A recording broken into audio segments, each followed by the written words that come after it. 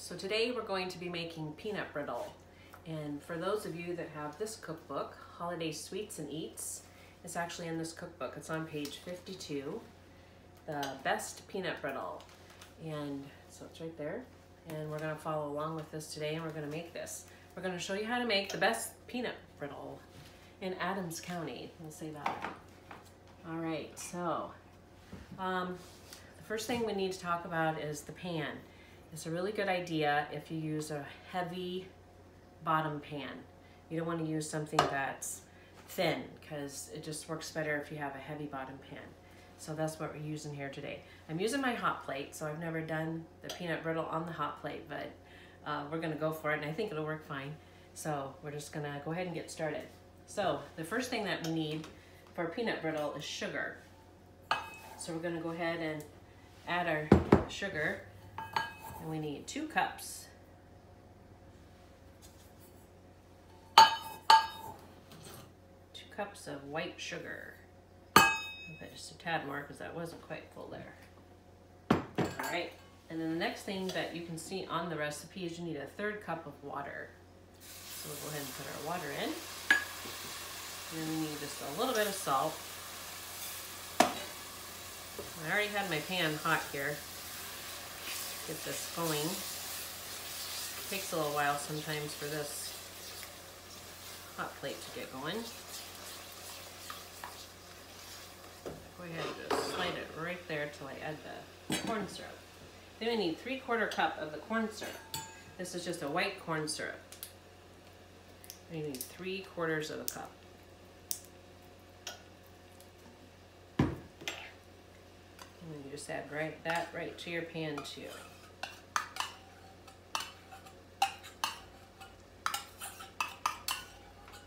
So we have sugar, salt, the corn syrup, and the water. Go ahead and give this a stir here. Now, if you follow your recipe, it's going to tell you that we need to bring this mixture to a boil. So we're going to go ahead and get that going there.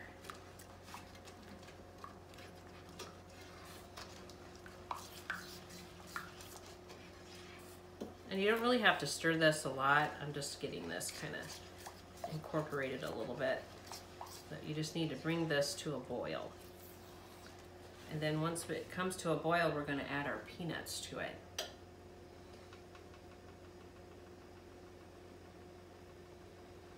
And there's a few things that we'll talk about once we add the peanuts here, because we're going to have to let this cook for about 11 minutes. So then we'll go over some of the tips and stuff. Okay, we're just about to a boil there. So we're going to add our peanuts. Now, the peanuts that you need for peanut brittle are raw Spanish peanuts.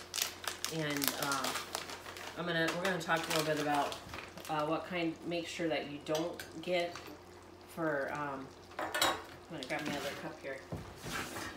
There are some peanuts that you don't want to get, and that's at the dollar store. And the ones at the dollar store they have a red dye on them, and they'll ruin your brittle. So don't buy your peanuts at the dollar store. So we're gonna add, now the recipe, this is our family recipe, and it says 2 cups, but we actually use just a little less than 2 cups. 1.5 cups is what my mom and I put in. We just like a few less peanuts in our brittle. So now if you like more peanuts, go ahead and add the whole 2 cups. So now we've added the peanuts, and then this is we're going to bring it back up to a boil, and then this has to cook for 11 minutes. Now the recipe, you're going to see in the recipe here that it says you want to cook it till it spins a thread. And what that means is if when you're cooking it down and you would pull your spoon up like this, it would actually, once the air would hit that, it would be like a thread, like it would not fall off the spoon. That's what that means, to spin a thread. But we've made this so many times, and I'm going to tell you what the little tip and trick is on that. The way we calculate it is and we figured out that it's about 11 minutes.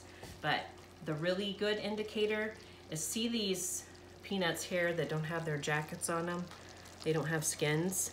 See how white they are? We want to cook this till these get an amber color. And that is just a good rule of thumb with peanut brittle. You want to cook those till those white ones start to turn amber. So that's what we're gonna do, and we figured out that that's about 11 minutes. I don't time it. You could set your timer for 11 minutes, but it's really the easiest way is just to watch those white ones, and when they start to turn an amber color, then you know that your brittle is done. So that's what we're gonna do there. So this is gonna have to cook. I'm gonna turn that up a little bit because you're gonna have to listen to me talk for a little bit. And so we'll go over a few more things, but you don't have to stir that. You can just let that do its thing there. Okay, so I wanted to talk a little bit more about the peanuts. The peanuts, you want the raw Spanish peanuts, and then you want to make sure you don't get them at the dollar store. We purchased them at the dollar store once, and they had a red dye on them, like the skins. I guess they want them to look, I don't know, more red or healthier, or I don't know why they would put a red dye on them, but they had a red dye and it just turned the brittle red, and they didn't cook right. So I would avoid getting your peanuts. Just make sure they're raw Spanish peanuts, and if you turn it over on the back side, ingredients, Spanish peanuts, that's it. These are just raw Spanish peanuts. And we get these at our local grocery store chain here called Hy-Vee. Hy-Vee always has these during the holidays. So I just wanted to tell you that about the peanuts. Okay, I'm just gonna give this just a little check here. See how our white ones are coming along. And let's go ahead and grab one here. Okay, now they're just barely starting to turn color a little bit. I can tell they're starting to turn. And this is at a good boil, so we're just gonna keep letting it do its thing there. Like I say, it's usually about 11 minutes. But we'll keep letting them do that. Okay, I'm gonna move a little bit of this stuff out of the way because we're gonna butter our pans. We'll have those ready to go.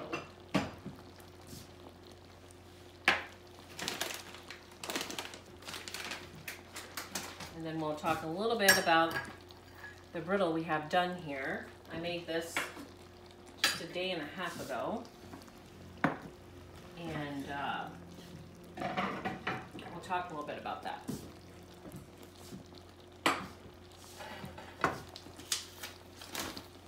All right, so here's the pans that we're going to use. We're using 2 jelly roll pans. And we're going to grease them heavily. And you want to make sure that you use butter when you butter your pans. Don't use cook spray, non-stick spray, margarine. Don't even use margarine. You want to use butter. So we're going to go ahead and heavily butter our pans and get ready here for our brittle. Use just a little bit more there. I always just use the paper, the wax paper right from the butter. Always works well to do it like that. I'm just gonna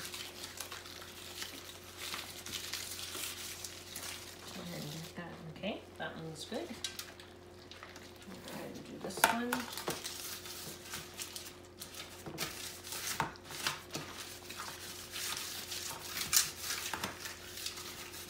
And you want to be, generous.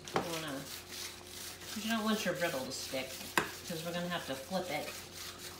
So we'll give it a good butter grease here.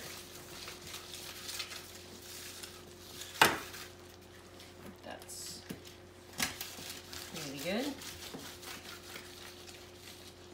All right. All right, let's check our brittle here and see how it's coming along. Okay, it's getting thicker. And our white ones are turning. There. You're starting to get some color on them. Smells good. All right. Let's just see if that's spinning a thread. I don't think it is. So can you raise that up? Nope. Nope, that's not spinning a thread yet. It's getting close, but it's not there yet. All right, let's talk about the brittle. So I made this just a couple days ago. Now I want to talk to you about it. The next ingredient that we're going to add to the brittle is baking soda. We're going to do that at the end. And this is the reason why. Now, if you notice some brittle that you see looks just like glass, like it's super dense and it just looks like glass. Well, our brittle, we put the baking soda in it because then you get, see how we have air pockets in there? There's like spaces, it's almost like flaky. It's like flaky brittle. And that just makes a huge difference in the texture of your brittle. See how you got that there? You can see all those little air pockets and it's flaky.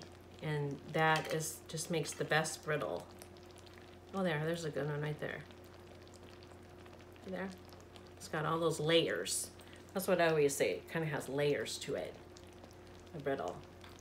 But it's really good. We have just a tiny bit.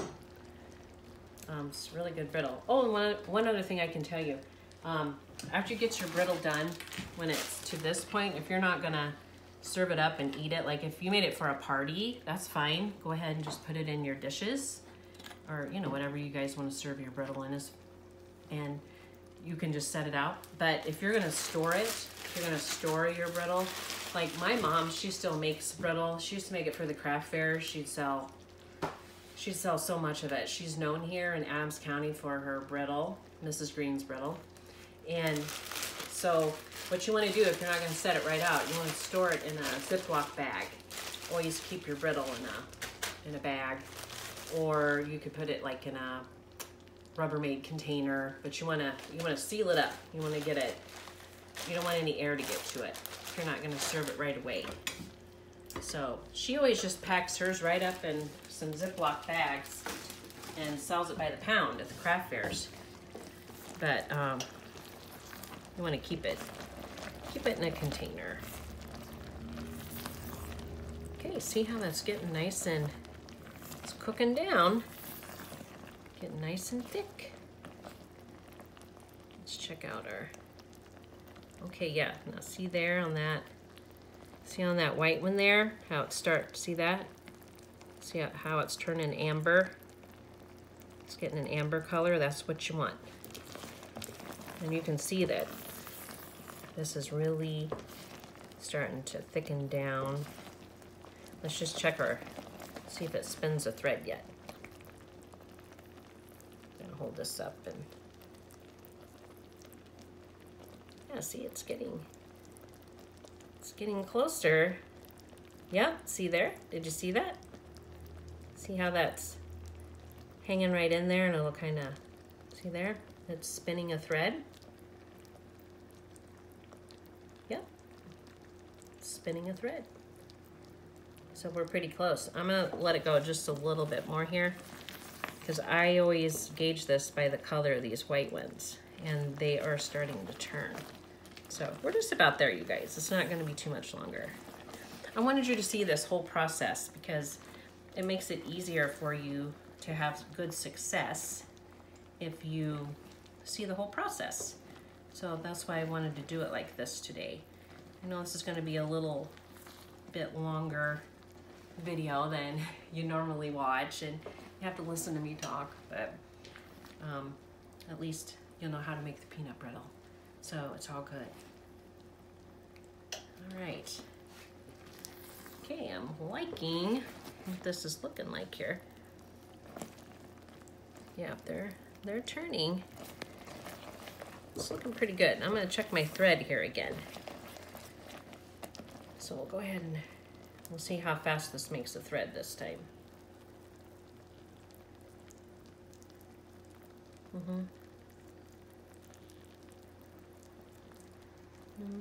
Yeah. And see, if you go like that and it stays on there, that's what's called spinning a thread. So that's good. All right. Okay. Those have turned. They are turning, and I think for the sake of time here, yeah. See the white ones now? How they've kind of turned just a little bit of an amber color. And that's what you want. And we are spinning a thread too. So we're good to go there. So what we're gonna do next, I'm gonna go ahead and turn this off. Okay, we got our pans buttered. And now we're gonna add our baking soda. And this was 3½ teaspoons. And this is just gonna foam up. Just get it all mixed up, just like that. Okay. And then you just take this and you just split it between your two pans. And you just pour it out just like that. All right, now, let's see if I can move this a little bit, Dave, so you can see. Now we're gonna let this cool just a tiny bit, because what we're gonna do is we're gonna pull it out. And I just wanna check there and see what it is. So I'm gonna put just a little bit of butter here on the, I'll use this spatula. Put a little butter here in our spatula. And then what you do is you just kind of pull it out. You just take your spatula and you stretch it out. Just like that.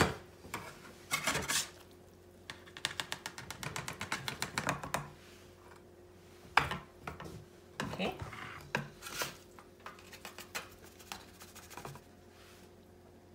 Put a little butter on your spatula there.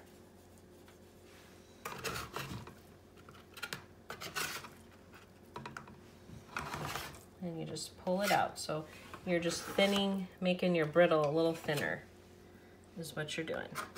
And don't let this get too cold on you or you won't be able to pull it. So just pretty quickly as you get it in the pan, you want to kind of pull it out. So there we have it. I can tell this is a really good batch. And then what you would do is you let this cool here for just a few minutes. I don't know if we have enough time here. We'll see if we can do that. And then, yeah, we might be able to. So you just let it cool a little bit. And then you just flip. I'm gonna actually split this one up here because it's a little thin right here. And then you just flip it over is what you do. And then that way your brittle doesn't stick, won't stick to your pan at all if you flip that now. So I'm going to take this right here and flip this piece. Now you'd want to let this cool just a tad more, but flip it over like that. Once it's cool enough, you can kind of handle it there, and then just let it finish cooling. And then you just let it cool. And then when that cools, let's see how this one is. Yeah, we're just not gonna be able to flip that yet, but probably just a couple minutes, like 3 or 4 minutes. Let that cool enough and you can take that whole piece and totally flip it over. And then when this gets cool, all you do is you just crack it up. You just crack it up so it looks like this. And you just crack it up into your pieces. Then we already talked about storage. So peanut brittle is not hard. You've learned a few new little tips today. So give it a try and let me know how you like Mrs. Green's peanut brittle.